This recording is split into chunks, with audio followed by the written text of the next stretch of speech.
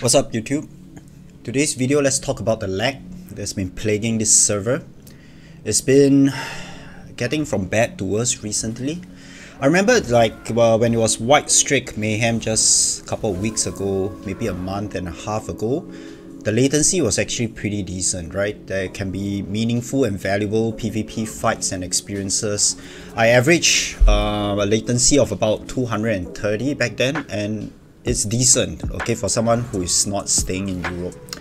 And as the weeks go by, the figures went up to about 270, 280 sometimes, and it's still okay. Not optimal, but alright. Now, as of last week, my lag has actually gone past 300, and frankly speaking, PvP is just fucking unplayable at this current latency. My streaks are not going off, my vigor's not going off.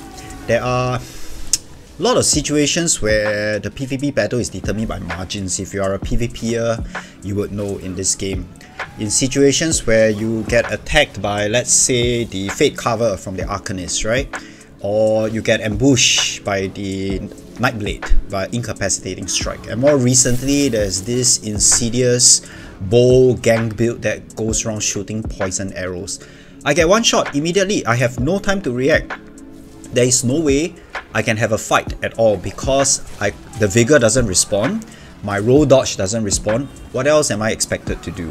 And it's come to a point where I think I'm just stopping ESO until the latency issue gets fixed and I get below 300. I log on, I see the bottom left hand figure, the number. If it's in red, more than 300, I'll log off straight away. It's just not fucking worth my time. And I have checked all things on my end, right? My router, my Ethernet cable, and all these things are okay, and more importantly, my other online games are actually functioning properly. My ping is fine for all the other games. It's just something to do with the servers that ESO employ. A fucking blind sloth can react faster than their servers. For a while, when they sort of like replace their old servers, we were getting pretty good performance. I don't know what's the reason why we're getting this kind of garbage lag right now all over again. And it's not just Imperial City. I thought that maybe it's localized to a certain instance. So when I try Battleground, because I need to get some more transmute stones to change my build and stuff. So I tried Battlegrounds recently, right? And I tried Dungeons as well, and it's just as bad.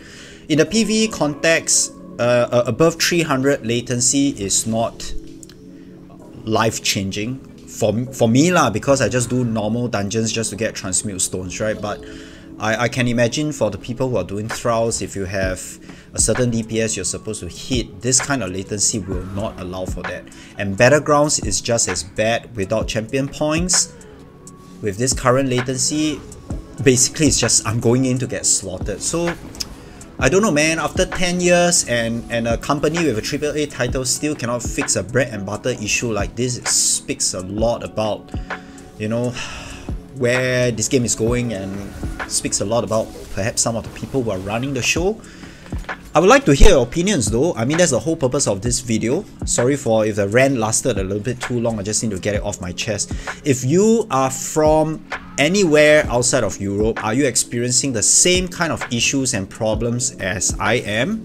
If you're from Malaysia, from Singapore, from Indonesia, Thailand, or maybe from Australia in the oceanic regions, is your latency going from like 290 something 2 to 3 weeks ago to over 300 as of last weekend? Are you facing the same issue, and what are you doing about it? Do you have a solution? Or is exit lag going to be the staple to go along with ESO? I'm trying to cut costs recently, right? I lost a couple of jobs, so I don't have the budget to go and pay for exit lag on top of the other things that I'm paying for right now. So to me, that's a no-no. I'm not going back to exit lag subscription. I'm just going to stop playing ESO as long as this problem persists. But for the rest of y'all, what are some of your solutions, and are you even facing this problem at all? I don't know. And if you're from Europe, right, is your latency significantly worse off as of last weekend? Because that's where I noticed the latency going from white to red, from 2.8 something, 2.83 to currently right now, which is 3.30 for me, 3.50 sometimes even. So do share with me in your comments. I think more so is just to find out, using this platform and channel, just what the hell is going on, man? Right? I do recall for a while back when I used exit lag. The thing about exit lag is it states the region of the ZOS ESO server in which you are connected to play the game. And I am connected to the Frankfurt server for the longest time. That's why it's indicated in the exit lag panel. And for a while, it changed from Frankfurt to Beijing.